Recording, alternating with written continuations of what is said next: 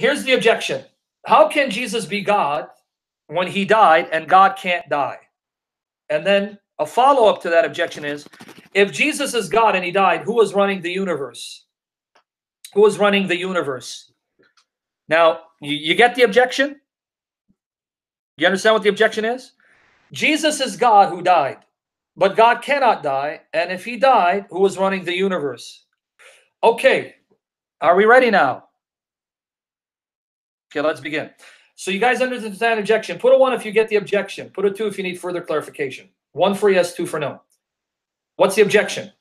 God does not die. Jesus died. How can he be God? And if he's God who died, who is running the universe? Oh, what's up, Abu Qura? How you doing, buddy? Do you understand the objection?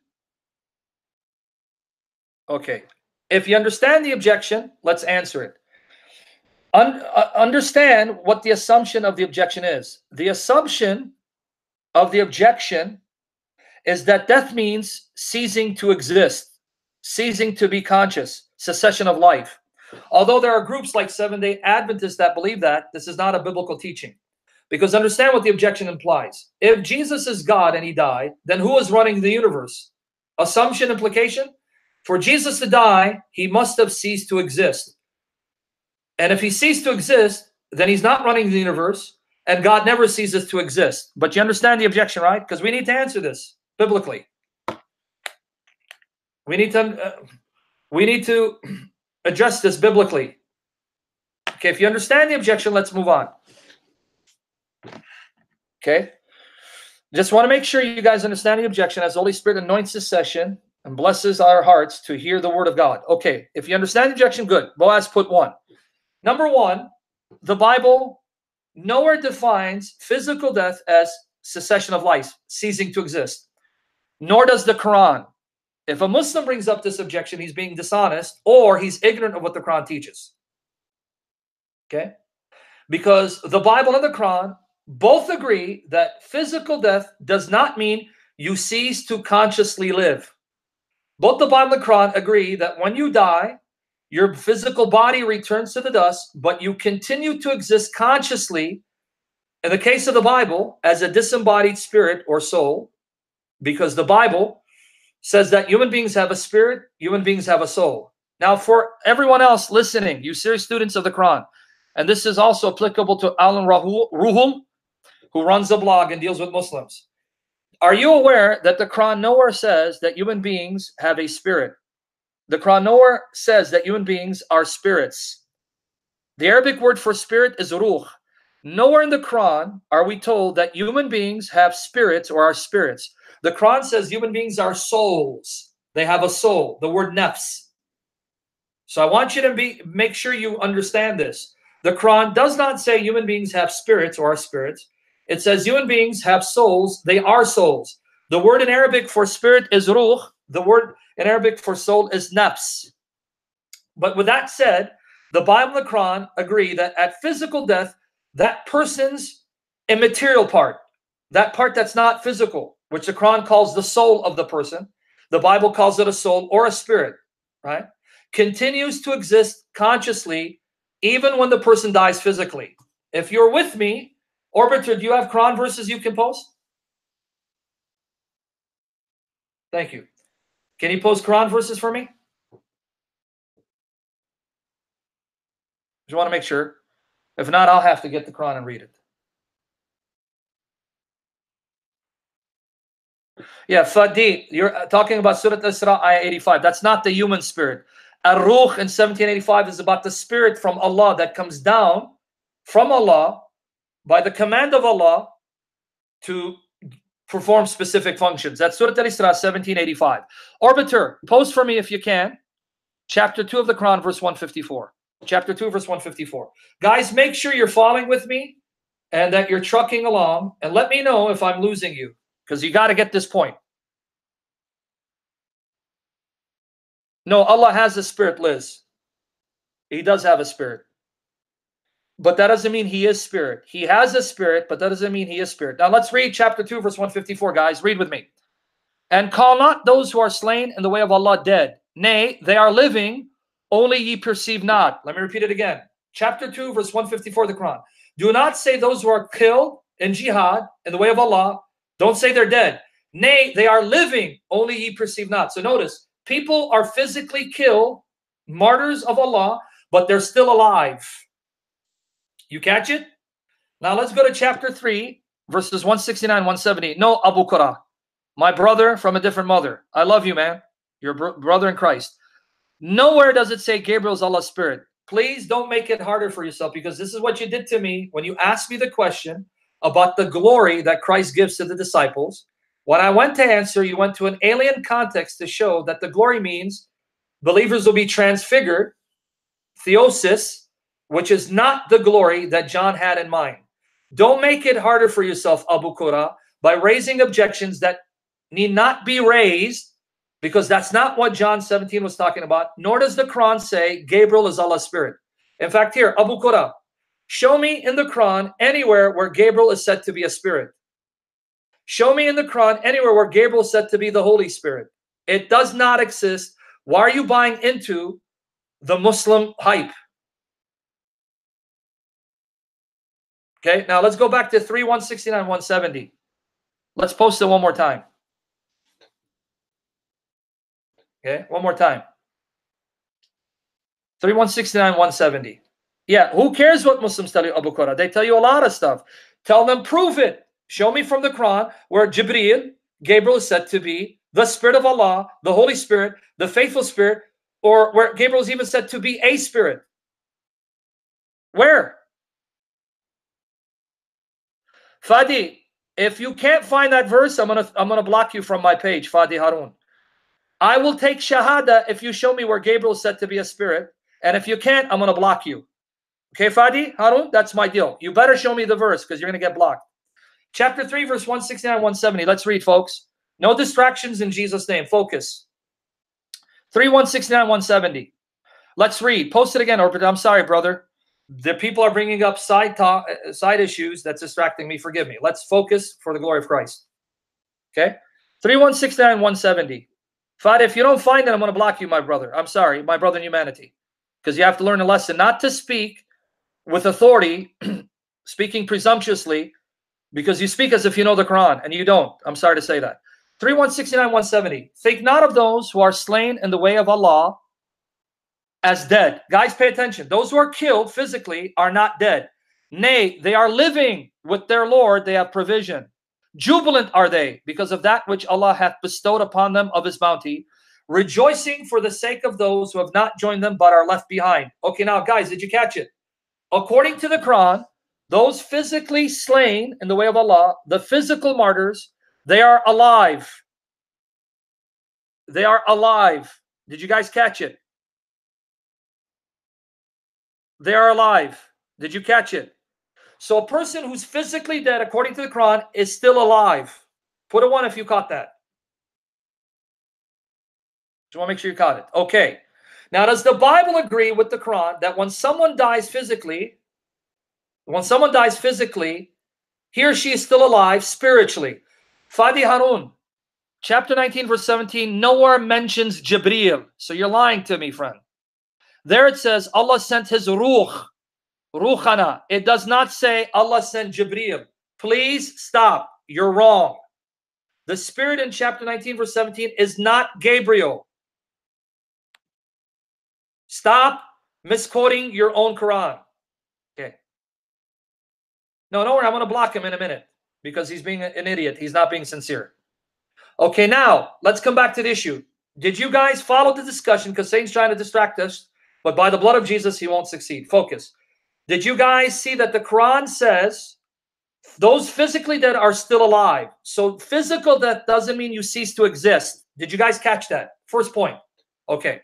Now, coming back to the Bible, does the Bible teach that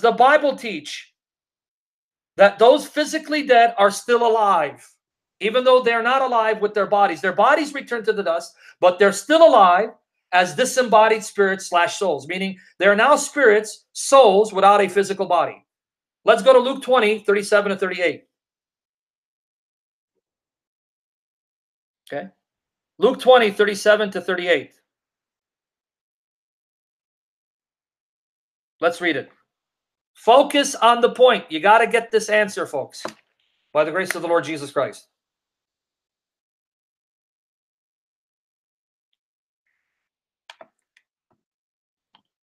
Okay. Luke 20, 37, 38. Now that the dead are raised, even Moses showed at the bush when he calleth the Lord, the God of Abraham and the God of Isaac and the God of Jacob. Notice 38. For he is not a God of the dead, but of the living. For all live unto him. Did you catch it? Abraham, Isaac, and Jacob, though physically dead, they are alive to God. They are living with God. They're living to God. They're alive. Because when their spirits left their bodies, God sent them into the netherworld and preserved them there in rest and peace until Christ brought them into glory. Hebrews 12, 22 to 24. Hebrews 12, 22 to 24. Hebrews 12, 22 to 24. As he turns there, 1 second. Okay, 1 second, folks. Okay. Let's read Hebrews 12, 22 to 24. Fadi's going to get blocked in a minute. Okay. But ye are come unto Mount Zion. Guys, pay attention. Unto the city of living God, heavenly Jerusalem. So now who lives in heavenly Jerusalem? Who's dwelling in heavenly Jerusalem? Jerusalem in heaven. Heaven. Let's see. To a innumerable company of angels. So angels are in heaven. Heavenly Jerusalem. Angels are living there. To the general assembly in the church of the firstborn. So there are a group of believers who are having church there, which are in heaven, and to God the judge of all, and to the spirits of just men made perfect. Did you catch it? Just men, men who are justified, perfected, their spirits are there. Hebrews 12, 23. The spirits of men and women who are justified by God, who died physically, their spirits are now with the angels in heaven with God and Jesus Christ. Because notice Hebrews 12, 24. And to Jesus, the mediator of the new covenant, and to the blood of sprinkling that speaketh better things than that of Abel. Let's look at Hebrews 12, 23 one more time. Hebrews 12, 23 one more time. Guys, do not let Fadi distract you. Focus for the glory of Jesus Christ. Hebrews 12, 23 one more time.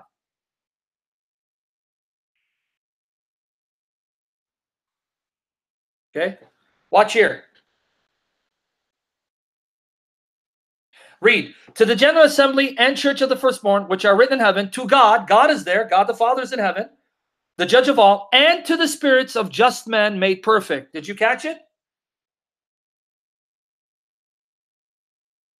Did you catch it? Human beings, men and women that died, where are their spirits if they're believers in Christ? Where are their spirits if they're believers in Christ, according to Hebrews 12, 22, 24? Where did the spirits of those that physically died in Christ go to after Christ's resurrection and ascension into heaven? Where did their spirits go, according to Hebrews 12, 22 to 24? Guys, tell me. I want to make sure you're paying attention. Where did it go?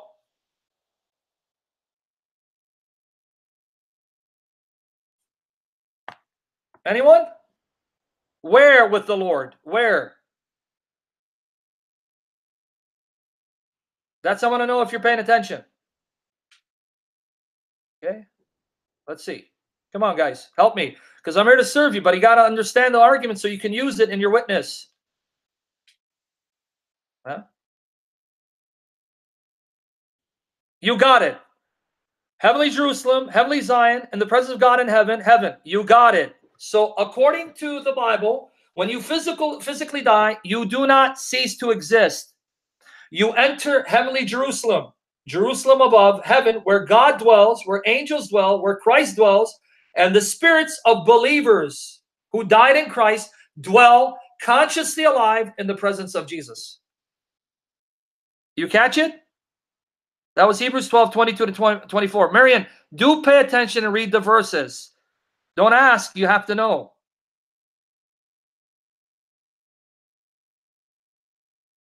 Yep, it reads the same way in the Jehovah's Witness Bible, right? Okay, now let's go to Revelation 6, 9 to 11. Revelation 6, 9, 11. Pay attention, folks, because I'm going to answer the question by showing you that Jesus can die as the God-man and still be consciously alive without this undermining the fact that he's God. Revelation 6:9-11. What about it, Medic? Why would I even care to address it when I'm refuting it? If you're paying attention, I'm refuting the doctrine of soul sleep. So what about it? Focus on the passages that refute this false doctrine. Revelation 6:9-11.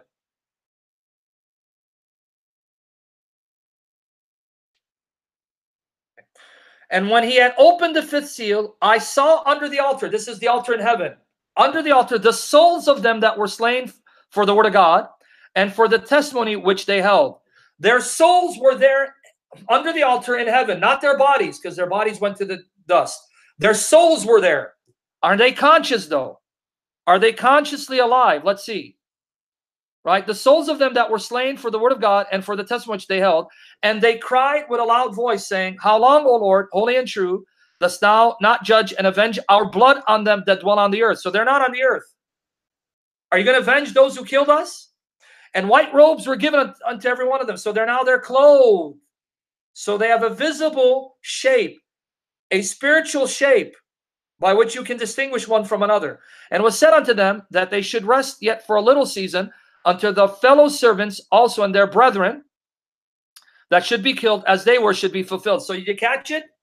The souls of the martyrs in Christ, they're in heaven under the altar as a sacrifice to God because they sacrificed their life for God. They're conscious, they can speak, and they remember what took place on earth, and they're given robes. Do you see it? So physical death does not mean you cease to exist. The Quran doesn't teach that. The Bible doesn't teach it. Physical death means that your spirit, your soul leaves your physical body. Your body returns to the dust, but your spirit, your soul is still conscious and alive. Let's go to James 2:26.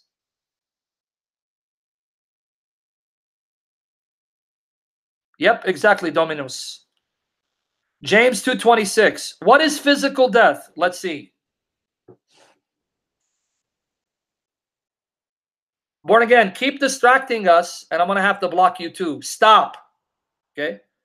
James 2:26. Let's read. For as the body without the spirit is dead. So why do you die physically? Because your spirit leaves your body. For as the body without the spirit is dead, so faith without works is dead also. Did you catch it? Why does physical death occur? Because the spirit leaves the body. You need the spirit to animate your body. Your spirit leaves your body dies. Is that clear? What is physical death? When the spirit leaves your physical body. Is that clear? Put a 1 if you're getting this. If you're confused, put a 2. Any 2s? Anyone confused? Okay, so far you're with me. Let's see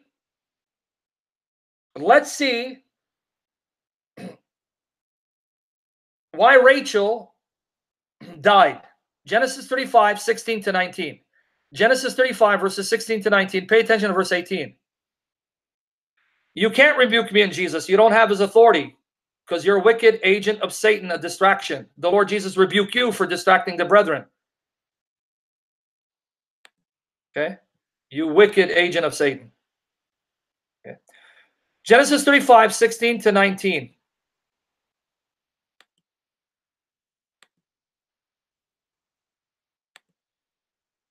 Genesis 35:16-19. Let's read. Rachel, Joseph's mother, died. Why?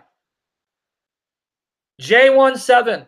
You see, my topic is about the God-man dying. Why are you bringing up Hebrews 9:14? I'm going to be blocking a lot of people today. You're going to be next. Keep distracting us. Genesis 35:16-19. Let's read. And they journeyed from Bethel, and there was but a little way to come to Ephrath. And Rachel travailed, and she had hard labor. And it came to pass, when she was in hard labor, that the midwife said unto her, Fear not, thou shalt have this son also. Now pay attention to verse 18. Dennis, where do you want me to go? And it came to pass, as her soul was in departing, for she died. Why did she die? Her soul departed her body.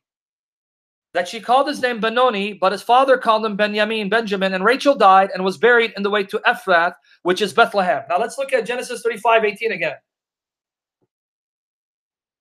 Thank you, Dennis. God bless you. and watch over you.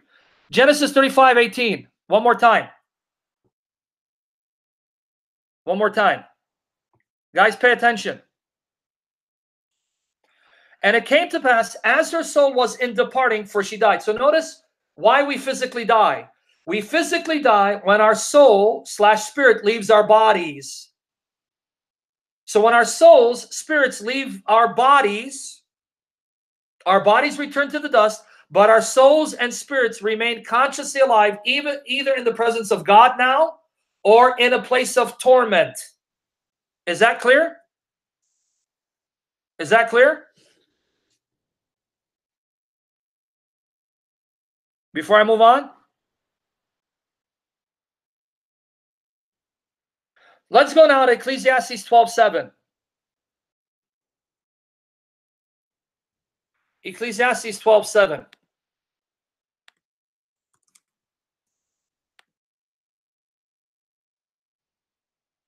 Watch here.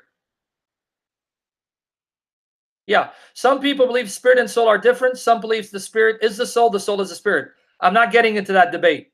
You can believe they're different or the same. Doesn't matter right now. Ecclesiastes 12:7.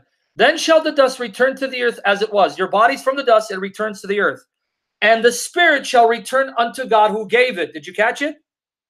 Your body's from the dust, it returns to the dust when you die, but your spirit goes back to God, and then God determines where your spirit will dwell until the resurrection. Whether it will dwell in his presence with the angels and the Lord Jesus, or goes to the place of torment until he then reconstructs your physical bodies and unites your spirits with your bodies at the day of resurrection. Right? Did you get it? Post Ecclesiastes 12:7 one more time. Because you guys got to write these verses down and look at them. One more time. Let's look at it one more time. Okay? Ecclesiastes 12:7. One more time. And thank our brother Orbiter for helping me. Lord bless him. Then shall the dust return to the earth as it was, and the spirit shall return unto God who gave it. So when your spirit returns to God, he then decides what to do with your spirit. Either allow your spirit, you as a spirit, to consciously live in his presence and rest, or you go to the place of torment until the day of resurrection. Job 34:14 and 15. No, it's an old camera, brother, but I'm in a hotel room because I'm not in Chicago. Job 34:14 and 15. As the Lord Jesus enables me to recall scriptures for his glory. Amen. May that fire of the Holy Spirit burn in all of us, Pistol, for the glory of Christ. Yes, Medic. At the end, it will be your same physical body, but now glorified, Medic. What happens when you die now? You go to heaven and you're clothed in white robes. And that white robe signify that you've been made pure and are righteous because of the blood of Jesus. Then at the end, your body that's disintegrated will be reconstructed, made immortal, indestructible, and your spirit will enter that body and animate it again. Medic, for Christ. That's what the Bible teaches. No. Tiago, God the Father, Jesus Christ, and the Holy Spirit raised Jesus physically back to life. All three did it, Tiago, and I'll show you that in a minute. Just bear with me. Job 34:14 to 15. Let's read it. He just posted it. Read with me. If he set his heart upon man, if he gather unto himself his spirit and his breath, all flesh shall perish together, and man shall return again unto dust. Did you catch it? What happens if God summons the spirit in you to leave your body? That breath, that soul to leave your body goes back to the dust. Job 34:14 and 15. One more time. Job 34:14 and 15. Catch it.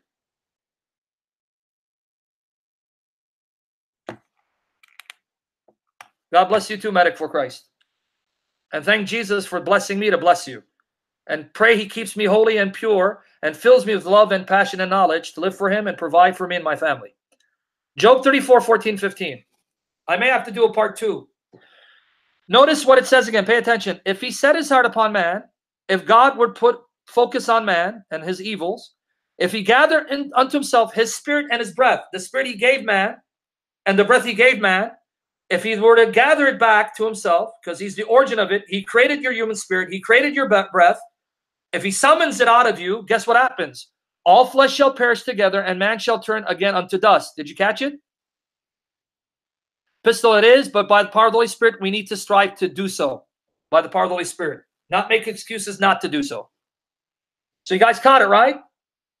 If God summons the spirit that he created in you, the breath that he gave you, the soul that he gave you, and he summons it from you, right? Then your flesh goes back to dust, right? Now let's go to Luke 8, 54, 55. When a person physically dies and he's resurrected, what is the cause of him being resurrected in the flesh again? The cause of him coming back to physical life after dying physically is the spirit returning to his body. Luke 8, 54 to 55. Michelle, Jesus' divine nature is omnipresent. Jesus as God in his divine nature is present everywhere. The entire creation is present before him. Michelle al-Saif. But Luke 8, 54, 55.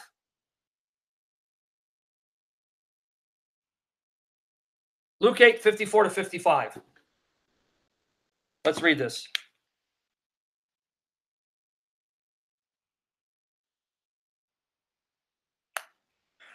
And he put them all out and took her by the hand and called, saying, Maid, arise. And her spirit came again, and she arose straightway, and he commanded to give her meat. Did you catch it? This was Jairus' daughter. She died. When he took her by the hand, he said, Maid, arise. And guess what happened? Her spirit returned to her body and animated her body. So why did she die physically? Because her spirit left. How did she come back to physical life? Because the spirit returned to her body. Do you catch it?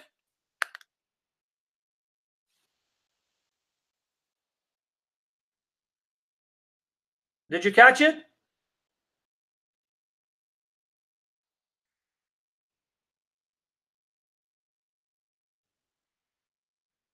One more time. Luke 8, 54, 55. Tidge, we strive to be 100% sinless, but we will fail. But thank God we're covered by the blood of Jesus who forgives. We will be sinless when we're glorified in his presence. Luke 8, 54 to 55. Freddie, that actually backfires against you and shows you don't know what you're talking about. Because when you're asleep, you're still conscious in that you still can dream, and your brain is still functioning, and your heart is still beating, and your blood is still pumping. So the most stupidest thing you could have done is mention sleep as a way of undermining the fact that those who are asleep are still alive spiritually. Because when you're asleep, you still dream, don't you? And you're aware of your dreams, and your brain is still functioning, and your heart is still beating. That is the stupidest objection you can bring against this teaching. Stop while you're ahead so you don't further embarrass yourself. Okay, Freddie, sorry, my brother from a different one. I love you, Freddie. I thought you were another guy trying to attack me because today I've been attacked left and right. Forgive me, brothers and sisters. I'm being attacked left and right, so I'm gun shy. Bam! Shoot and ask questions later. I love you, Fred. Love you for the sake of Jesus. My brother from a different mother. Freddie, you're my homie. And you know me because you used to kick it to my lady Naomi. So you owe me, homie. You get it now? All right. Sorry, guys. I'm really gun shy today because there are so many distractions and attacks and nuisances. Luke 8, 54, 55. Let's read. Let's read. And he put them all out and took her by the hand and called, saying, Maid, arise. And her spirit came again. And she arose straightway, and he commanded to give her meat. So why did she come back to physical life? Because her spirit returned to her body. Why did she die physically? Because her spirit left her body. Is that clear? Are you getting it?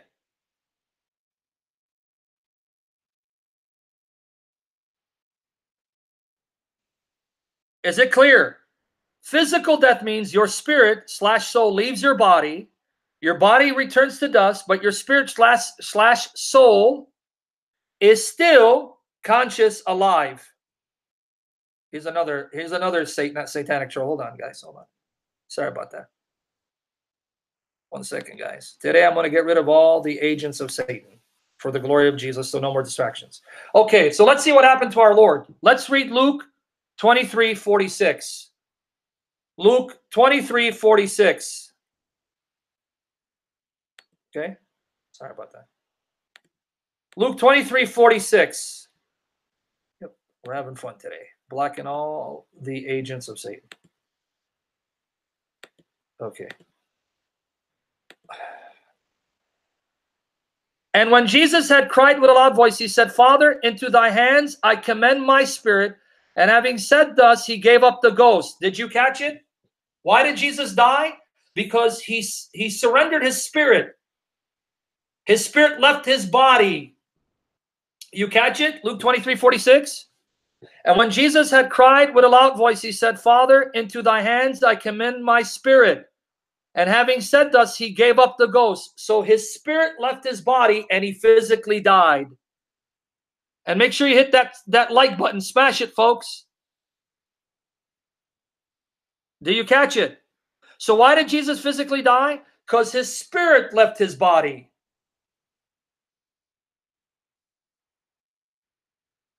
Do you catch it? Thank God, Freddie, that Jesus saved you through our meager efforts and the power of the Holy Spirit. God bless you, bro. So why did Jesus physically die? Because he gave up his spirit. He commanded his spirit to leave his body. John 19:30. I don't know who is me. John 19:30.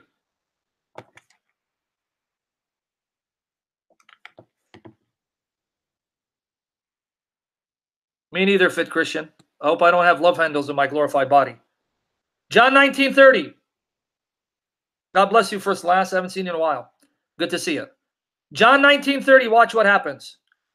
When Jesus therefore had received the vinegar, he said, it is finished, and he bowed his head and gave up the ghost.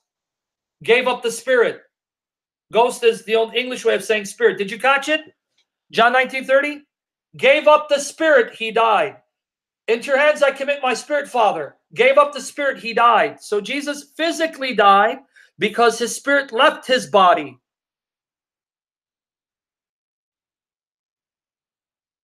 Yes, Fadi Harun. When we say Jesus resurrected physically, it's because that spirit went back into his body and animated his body again. Excellent observation, Fadi. Saint Gandhi, this is all of my articles already. I wrote an article on Jesus dying. Yes, Boaz, you read it. Luke 23:46. One more time. Let's post it for Boaz. Let's read one more time. And then John 19:30. One more time.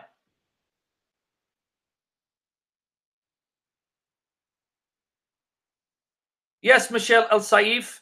His human spirit would have gone down to Sheol, not to save people, but to proclaim to the righteous who are in Sheol in rest that he had come to take them to heaven. I'll get into that later. Luke 23:46. Let's read. Come on, Samuel. Don't quote Ecclesiastes 9:5 out of context. Please, friend. Focus. Okay. Luke 23:46. And when Jesus had cried with a loud voice, he said, Father, into thy hands I commend my spirit. Having said thus, he gave up the ghost. He gave up his spirit. John 19:30. When Jesus therefore had received the vinegar, he said, it is finished. And he bowed his head and gave up the ghost. He gave up his spirit. He commanded his spirit to leave his body. Did you catch that, Boaz?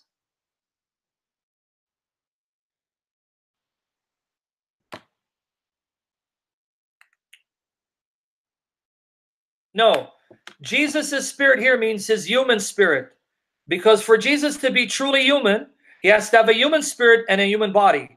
The spirit that he gave up is the human spirit that the Father, Son, Holy Spirit created from the blessed womb of his mother so that Jesus could take on and possess to be truly human.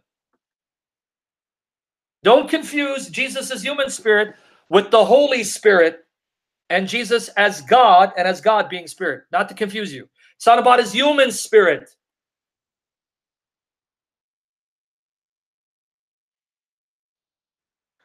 My brother, if you give up the spirit, you're going to die.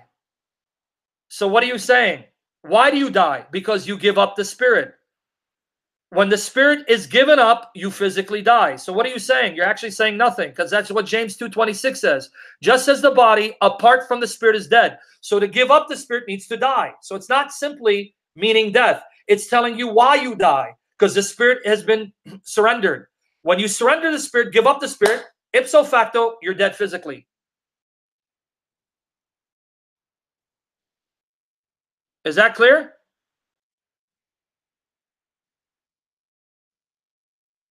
So far, everyone getting it? Exactly, first and last. The spirit is what God uses to animate your body. And when your human spirit leaves and your physical body returns to dust and decays. Yes. Let me explain what it means Jesus has a divine spirit. Not that Jesus has a divine spirit. Jesus as God is spirit. Let me explain this. Hold on. Okay, now I'm going to have to confuse you guys. Slow down on the texting. Slow down on the questions. Follow me. God by nature is spirit. John 4:24. God is a spirit. What does that mean? It means that God by nature is invisible, formless, shapeless, spaceless, timeless. That's what it means when we say God is spirit. How do I know? Because in John 4:24, it's talking about God being omnipresent so that wherever you are, God sees you and you have access to God because God doesn't have a body that limits him to time, space, and place. So God's nature is spirit, meaning as God, he is formless, shapeless, timeless, invisible. So Jesus as God is spirit in that sense. As God in his divine nature, Jesus is invisible. Jesus is formless. Jesus is shapeless. Jesus is spaceless. So is the Father and the Holy Spirit because all three of them are God and possess that nature, right? Did you get that so far? So Jesus in his divine nature as God is spirit. What do I mean he's spirit? Meaning he's invisible, shapeless, formless, spaceless, timeless. So is the Father, so is the Holy Spirit. Did you get that first part? Okay. Now, who is the Holy Spirit? The Holy Spirit is a person of God who's distinct from the Father and the Son. And he's called the Holy Spirit for that very reason. He's called the Holy Spirit in order to distinguish him from the Father and the Son so that he's not confused with the Father and the Son. In other words, that's his name. Like the Father's name is the Father, the Son's name is the Son. Well, his name is the Holy Spirit so that you know he's not the same person as the Father or the same person as the Son. Is that clear? Bamidala. Are you asking sincerely or are you trying to be a troublemaker? Because that objection is easily answered. So the Holy Spirit is also spirit by nature because he's God by nature. And like the Father and the Son, he's invisible, spaceless, shapeless, and formless. But why is he called the Holy Spirit? In order to differentiate him from the person of the Father and the person of the Son so that you don't confuse him and think he's the same person as the Father and the same person as the Son. There are three different persons, three different relationships with three different names so that we know they're not the same person. Did you understand that second part? Yes, medic for Christ. Did you understand why he's called the Holy Spirit? Even though the Father is spirit, the Son is spirit, like the Holy Spirit is spirit. The Father is holy, the Son is holy, like the Holy Spirit is holy. So then why call him that? Because that's his name to distinguish him from the Father and the Son.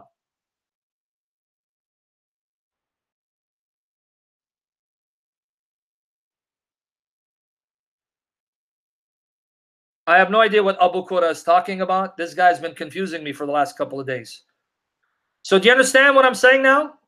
Jesus is spirit, but he's not the Holy Spirit, because there it means Jesus's nature is invisible, spaceless, formless, shapeless, timeless.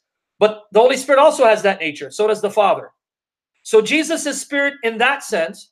The Holy Spirit is called that to distinguish him, to distinguish his person from the person of the Father and the Son. So the Father is called the Father so that you know that he's not the Son. The Son is called the Son so that you know he's not the Father. The Holy Spirit is called the Holy Spirit so that you know he's not the Father, he's not the Son.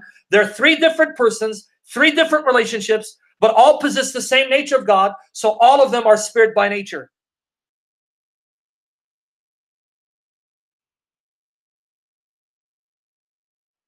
Okay, let's get rid of this wicked agent, son of Satan, Serpio, because he's spewing blasphemies from his father, the devil. Bye-bye, friend. Hold on. Guys, this is a good day to get blocked. You be stupid and use of Satan to distract, I'm sending you back to Meccaville. Not politically correct. You ask sincere questions, I'll answer sincerely. Okay? Lord Jesus, forgive me if I'm quick to the trigger, but I'm not going to tolerate distractions and fools and foolish questions. Everyone else get it now?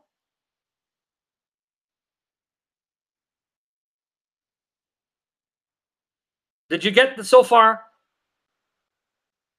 What it means for Jesus to be Spirit and what it means for the Holy Spirit to be called Holy Spirit. Did you get that too? Thank you, David. You're handsome too, but not as handsome as me. Anyone confused, put a 2. Now, the third element. The third element. Okay, here's the third element. If being truly human means you have to have a human spirit.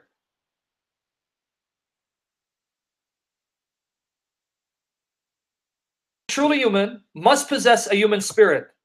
So now that Jesus became man, part of becoming man, taking on a human nature, he took on a human spirit and united himself to his person. Are you with me there?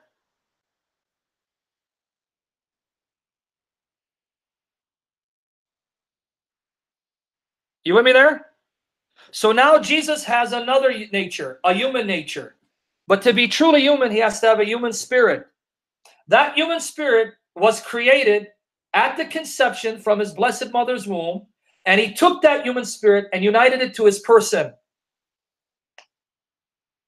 So Jesus as God is spirit, meaning that as God, being spirit, he's invisible, formless, shapeless, spaceless.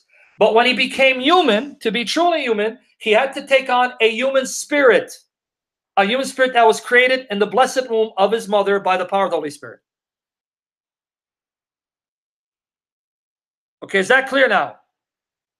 So you got to go back and listen to this session and re-listen to it and re-listen to it until it becomes second nature. Cruzito, ask me one more time. You know I'm going to block you, right? You know one of the virtues of being Christian is patience? Where's that in the Bible? The Bible that says that the Word became flesh, a human being. So let me ask you alike before I bounce you. Can you be truly human if you don't have a human spirit, a human soul? So I can send you on your merry way. Answer that alike. Can God become human without having a physical body, a human soul, a human mind? Answer quickly, because I'm going to bounce you right now. Hold on. Alike, answer. You got 20 seconds. No, I didn't say God is 3 substances. You're nervous now, aren't you? I like. Did Jesus become flesh? Did he become human? Did he become a man? Was he born as a baby? Did he have a human nature? Yes. Now, relax. Okay, my friend. Let me show you I'm going to relax. Getting rid of nuisances and Satan's like you. That's how I relax, man. So you want me to relax? Hey, I'll take you up on it. Bye, bye. Bye, bye, bye, bye. Let's sing. Bye, bye. I don't suffer fools gladly. Bye, bye, bye, bye. Bye, bye. Oh, bye, bye, bye, bye. You like that, guys? Hold on. Let me send my friend on his merry way. We were sailing along on a moonlight bay. Hold on. I don't see anything. Bye, bye. Guys, can you put some text if you're here? No, bro, you're not a Christian if you're going to distract me and then tell me to relax and try to be a nuisance. Okay. Yes, arrogant. Ooh, I'm arrogant just because I don't like you and I'm going to get rid of you. Ooh, shiny. Ooh, I'm hurt, my feelings. Ooh, I'm hurt. Ooh, shiny. Shiny. Sorry, guys, pray with me. You know I'm a work in progress. I'm proof that you need the grace of Jesus to be saved. Oh, he's arrogant.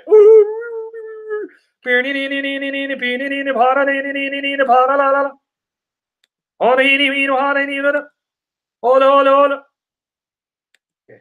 Sorry, guys. You know, if I didn't make it as a preacher, I'd make it as a stand-up comedian, but sitting down. Right? All right. Okay. Everyone understood now what it means for Jesus as God to be Spirit, what it means for the Holy Spirit to be called Holy Spirit, and what it means for Jesus to be truly human and have a human spirit. Did you guys at least get that? Now you got to go back and listen and re-listen and re-re-listen, right?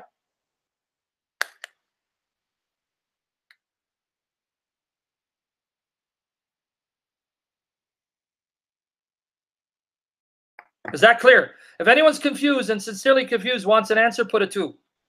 I don't have time for games. I don't have time for people being silly. Uh-oh, I lost my face. What happened? Sorry about that. We're losing connection. Okay. So now let me recap. Physical death is when your spirit, your slash soul leaves your body and your body returns to the dust. But you continue to exist consciously as a spirit, as a soul. You're still alive. You're still alert. You're still conscious of your surroundings. Was that clear?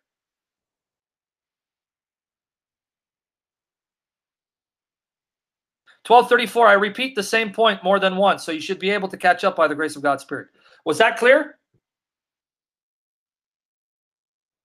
So physical death doesn't mean you cease to exist.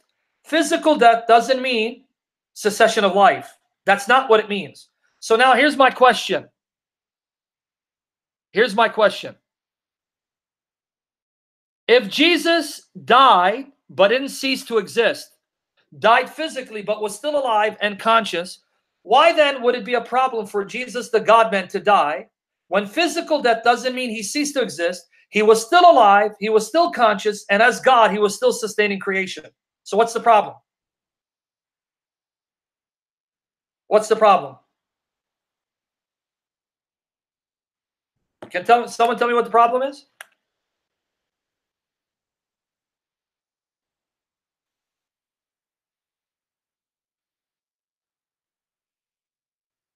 Yes.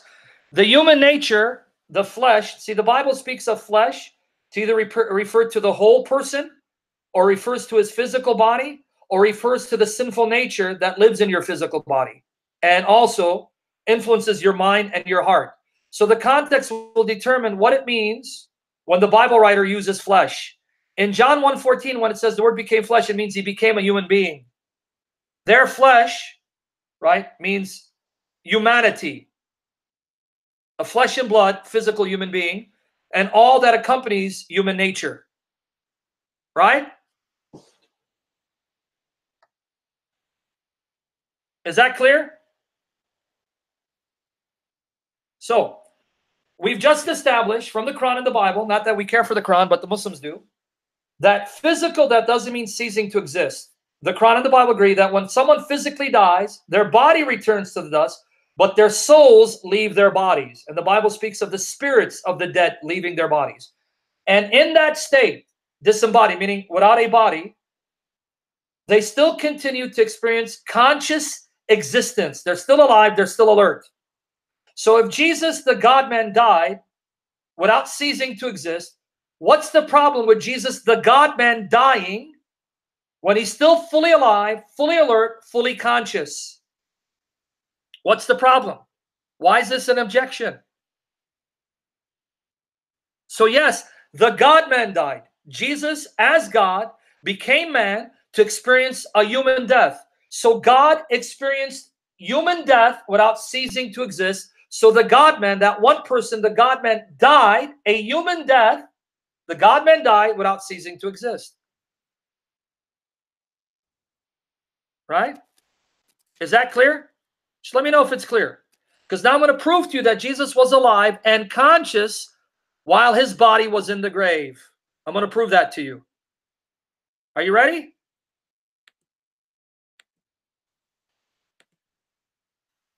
Are you ready?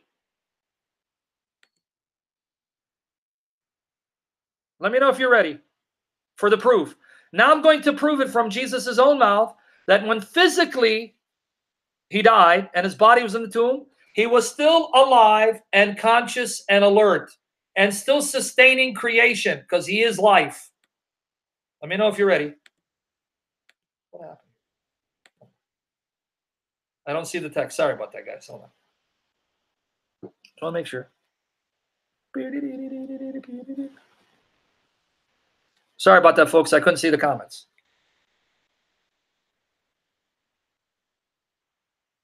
Yeah, I'm going to show you that the Father, Son, and Spirit raised Jesus. Okay. John 2:19-22. Tiago, here's your answer. Who raised Jesus from the dead? God the Father, the Son, and the Holy Spirit. All three of them raised Jesus from the dead. John 2:19-22. Exactly, Rachel, Rachel. He never ceased to exist.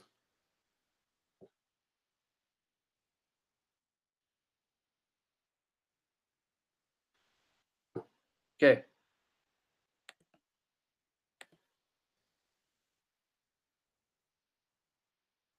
Not so much recreated it as resurrected it, because it didn't decay. He preserved the body from decaying, medic.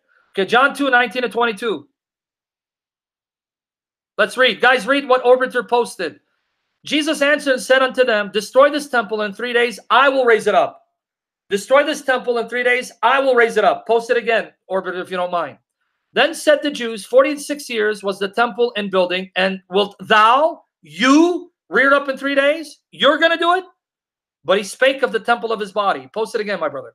When therefore he was risen from the dead, his disciples remembered that he had said this unto them, and they believed the scripture and the word which Jesus had said.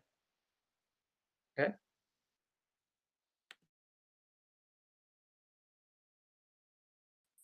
Okay, post it again. Sorry, hold on, guys. One more time. Sorry, I'm just getting some satanic nuisances. One more time. Sorry about that, guys. In Jesus' name, may he protect us from the evil one.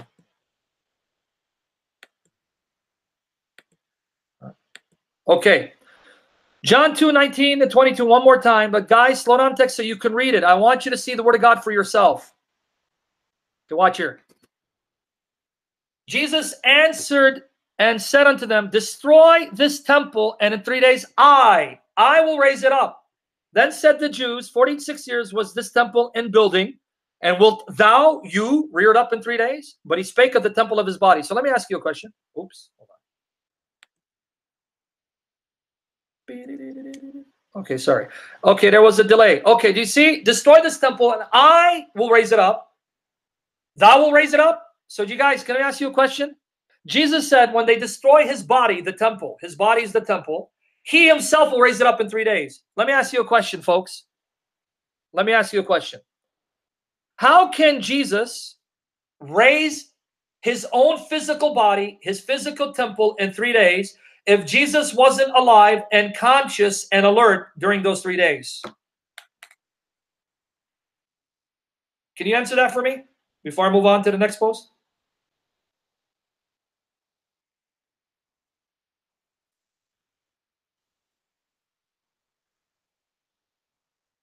Someone tell me. Answer the question. Sorry about that. I think I can't see the text, so let me just refresh it. Sorry, folks. Again, Satan's upset, but glory to Jesus Christ. We have the victory in Christ. Sorry about that. Let's try this again. Okay. Medic, come on, my brother. Why are you killing me, dude? Medic, you're going to hurt me today. I'm going to have a heart attack. Do you believe in the Trinity, Medic? Just curious. Do you believe in the Trinity? If so, why would it confuse you and be a problem that the Father raised Jesus, Jesus raised himself, and the Spirit raised him? Why are you assuming that if Jesus raised himself, the Father didn't, or the Spirit didn't? All three together raised Jesus. So, medic, don't hurt me, my brother, or I'm going to need medical attention. Okay, let's try this again now. If Jesus just said, destroy this temple, which is my body, and I will raise it up in 3 days, he will raise up his physical body, his physical temple in 3 days. How could Jesus raise his physical body back to life and make it immortal if he wasn't alive or conscious for those 3 days? What's the answer? What's the answer? What's the answer, folks? Come on, give me the answer.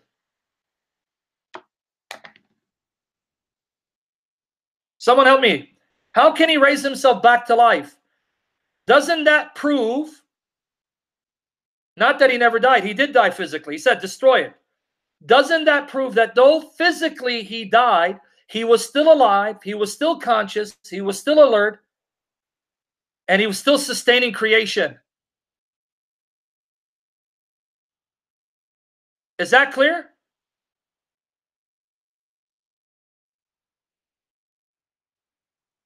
We do have an immortal soul because God created your soul to live immortally. But he didn't create your soul to live without a body. He created you to be an embodied spirit. But death then separates your soul and body.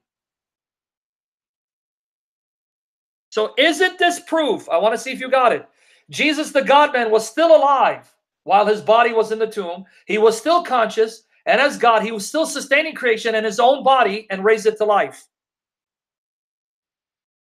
No, Denny, he wasn't really destroyed. Oh, my goodness. Oof. All right, John 10:17-18. Shamiran, that eternal spirit is the Holy Spirit. John 10:17-18. Yes, medic. All three members of the Godhead raised him.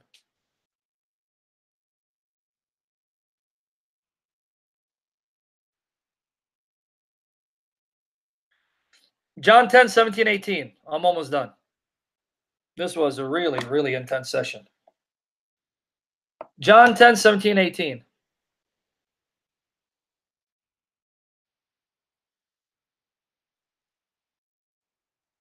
Someone is chiming in again and saying soul is physical, 100% spirit. Not. I have no idea what you're talking about.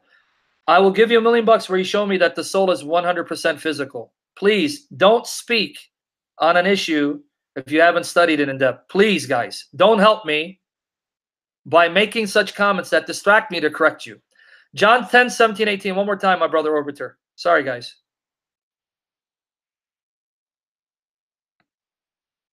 One more time. Let's read.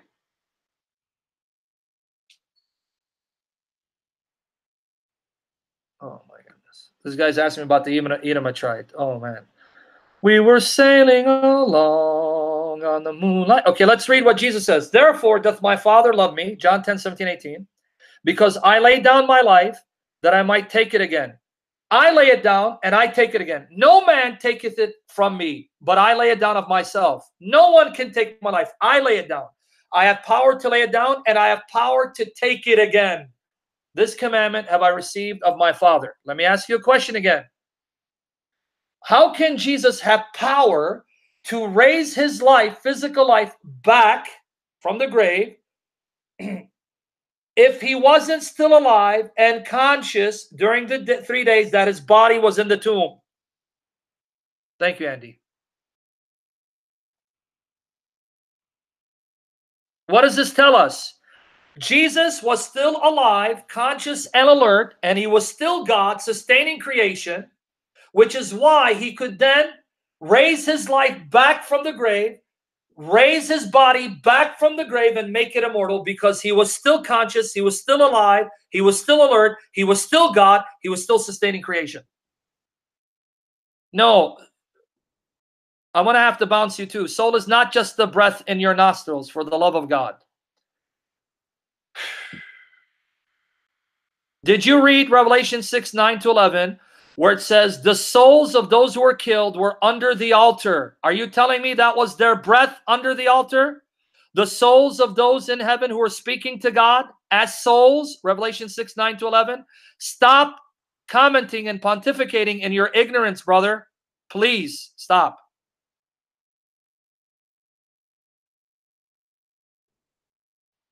Okay. We're more than a soul, Behrad. We're more than a spirit. We're more than a body. We're all of that. Behrad needs to take a break, a vacation somewhere. Behrad, bye-bye. Bye-bye. Oops. Bye-bye. Sorry, guys. Man, there was a lot of distractions today. Obviously, Satan wasn't happy. Hold on. Let me set Behrad on the merry way. You guys remember Revelation 6:9-11, where John says, when the fifth seal was opened, I saw the souls of those who were killed for their testimony under the altar. According to this brother here, the soul is the breath in their nostrils. So the breath of their nostrils was there talking. Unbelievable.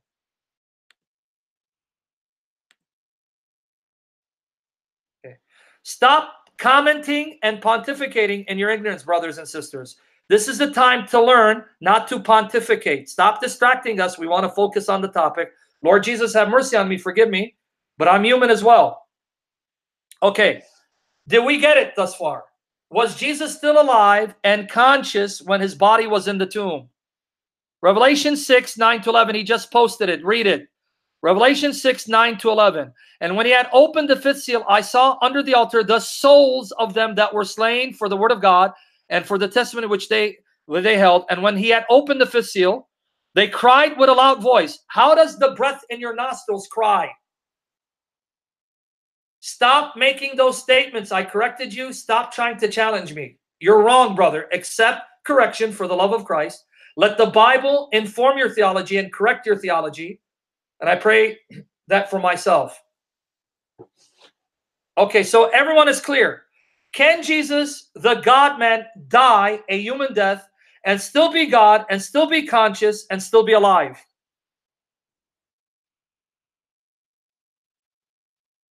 Yes, medic. Rebel Mark, he said the soul is the breath in your nostrils. Rebel Mark, that's what he said. He was wrong. Okay. Was Jesus still alive, still conscious, still alert, still sustaining creation when his body was dead, destroyed in the tomb?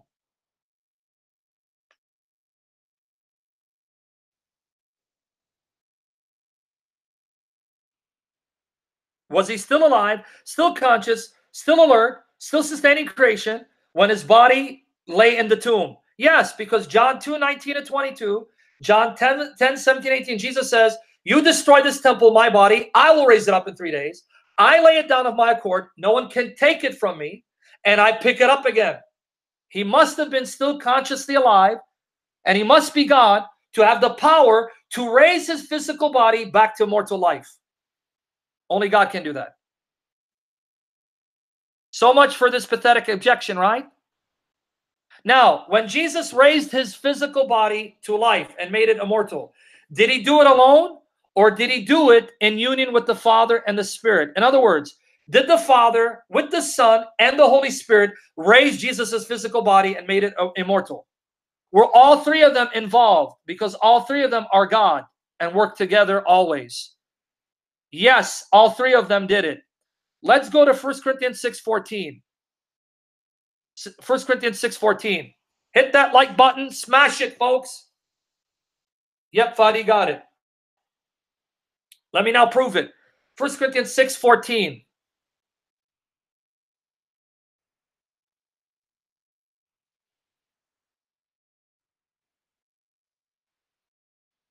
And God hath both raised up the Lord. Oh, here God is the Father. Tiago, pay attention. Here God is the Father. God hath raised up the Lord Jesus and will also raise up us by his own power. 2 Corinthians 4:14. 2 Corinthians 4:14. Let me prove it to you. All three persons of God, Father, Son, Holy Spirit, the one God raised Jesus physically and made Jesus' human nature, his physical body, immortal. All three together. Tiago, keep praying that God will make me more mightier in the word, more knowledgeable, more holy, more love with Jesus, and more sacrificial. 2 Corinthians 4:14. Knowing that he which raised up the Lord Jesus shall raise up us also by Jesus and shall present us with you. So God the Father raised Jesus and will raise us up with Jesus by Jesus. So Jesus and the Father raised Jesus, and Jesus and the Father will raise the dead at the last day. Galatians 1:1. Cruzito, God bless you. Galatians 1:1.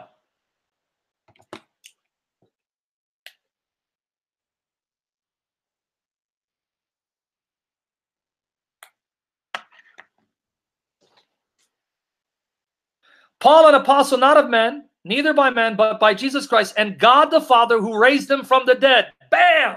God the Father raised Jesus. Jesus raised Jesus. Did the Holy Spirit raise Jesus? 1 Peter 3:18.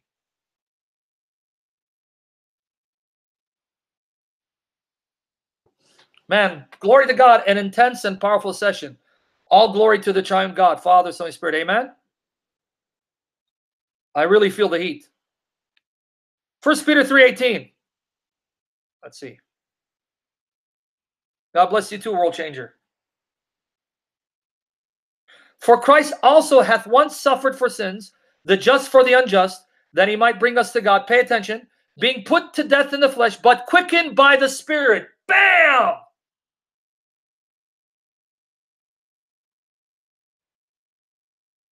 Bam! Pabean, you know you're going to have to leave my page, right? Because you said souls means the breath in your nostrils. But in Revelation 6:9-11, it says the souls are there in heaven, conscious, alive, and speaking. I just refuted you, but in your arrogance and stubbornness, you still want to prove yourself right. You're going to have to leave my page, my brother. I don't tolerate troublemakers. I'm sorry. 1 Peter 3:18, it says he was made alive by the Spirit. Bam! Now Romans 6:9-11. Romans 6:9-11. Yep, Fadi, it talks about the Holy Spirit. But quickened by the Spirit.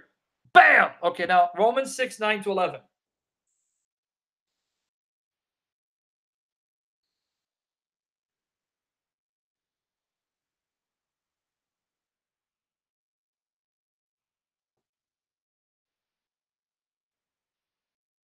Romans 6:9-11.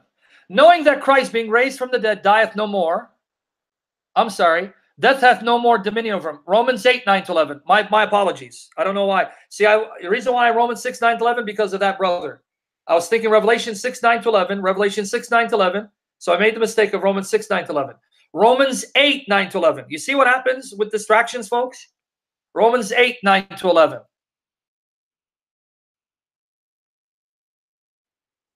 Romans 8:9-11. God bless you too. Jesus reigns, and he does reign. Romans 8:9-11.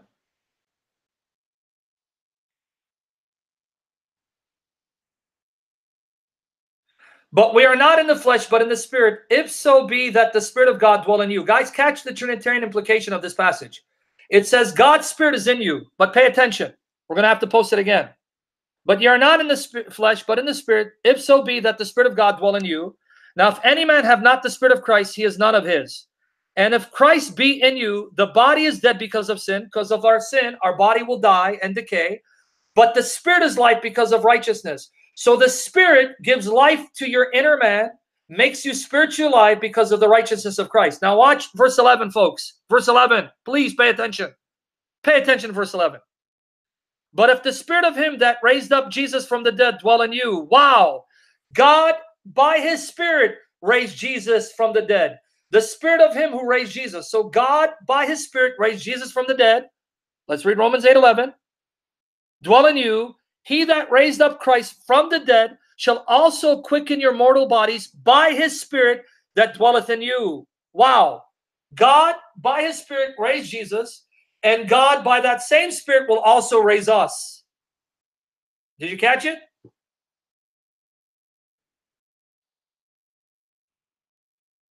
So who raised Jesus? The Father. Who raised Jesus? The Son. Who raised Jesus? The Holy Spirit, the Spirit of God, the Spirit of Christ. Who raised the dead at the end? The Father. Who raised dead at the end? Jesus. Who raised dead at the end, especially believers? The Spirit. All three persons of the Godhead, because they're one God, three persons, one God. That's why we're Trinitarian. Did you catch it? That means they're omnipresent, omniscient, omnipotent. Now let's look at Romans 8:9-10 one more time. Romans 8:9-10 one more time.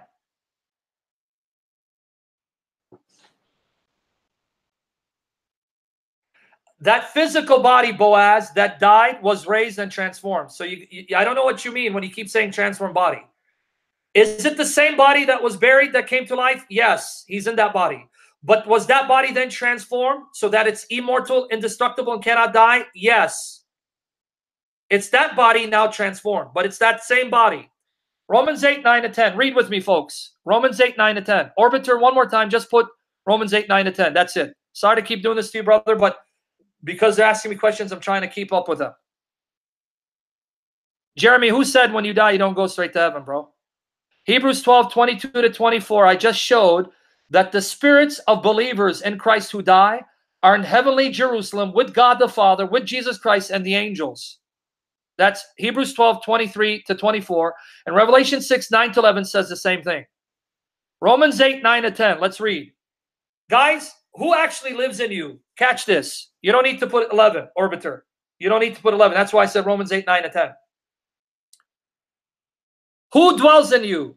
Who's in fellowship with you? No, what's being raised at the dead in the end days? Jeremy, come on, bro. My brother from a different mother, you're on my Facebook page. Don't hurt me, bro. What is going to be raised in the end days? Not their spirits, but their bodies. Your body doesn't go to heaven. Your spirit does if you're a believer. Why confuse the two? My brother from a different mother, like no other. One more time, orbiter, Romans 8:9-10. That's it, no 11. Yes, you honestly want to learn, my brother? Stop hanging out with Naomi, homie, because you owe me. My brother from a different mother like no other? All right, Romans 8:9-10. I know I got issues. Woo! Romans 8:9-10. Let's post it one more time. Boy, do I got issues.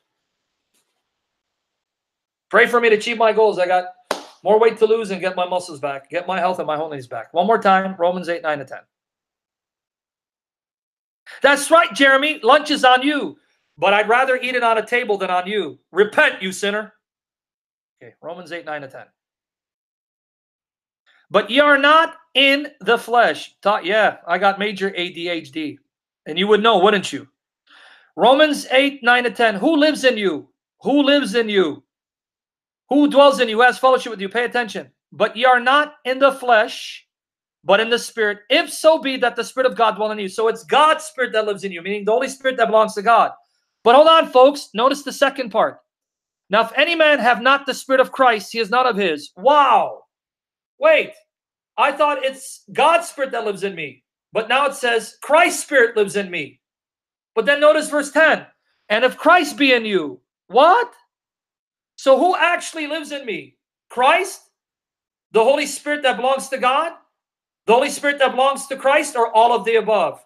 Yes, the Spirit of God, the Holy Spirit lives in you, and the Holy Spirit belongs to Christ. And if the Spirit lives in you, then the Father also lives in you, and the Son lives in you.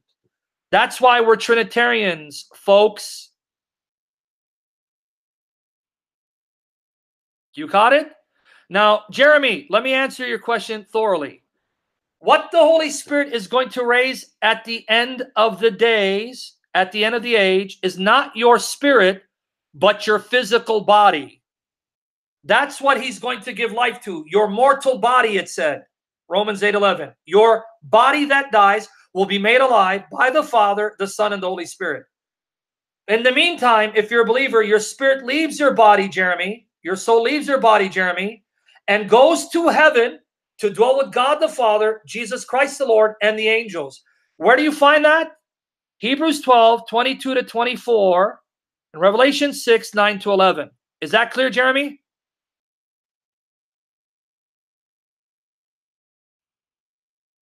Is that clear? Thank you, Big Sofo. Okay, so I hope it's clear. Now, folks, here's what you got to do. Hit the like button, subscribe. Make sure to save and download this YouTube video to your YouTube pages. Pass it on, because I believe this is one of the most important topics I've discussed, which is why we're getting attacked and distracted left and right. Jesus, the God-man, dying. How can he be God if he died? One of the most important topics you need to know.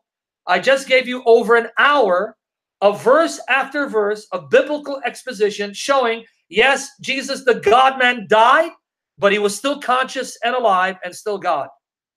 You need to go back and listen to this, take careful notes, ask the Spirit to help you understand it, and then teach it to others. Please do that for the glory of Christ. With that said, my time is up. There's one more objection. Lord willing, I'll answer sometime this week. I may be back Thursday or Friday, but not tomorrow. I'm going to take a break. So Lord willing, I'll announce it on my Facebook pages.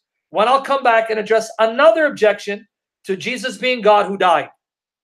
But pray for me, pray for the ministry, pray for the support. I'll put the links to my Patreon pages after I edit the video, after I'm done.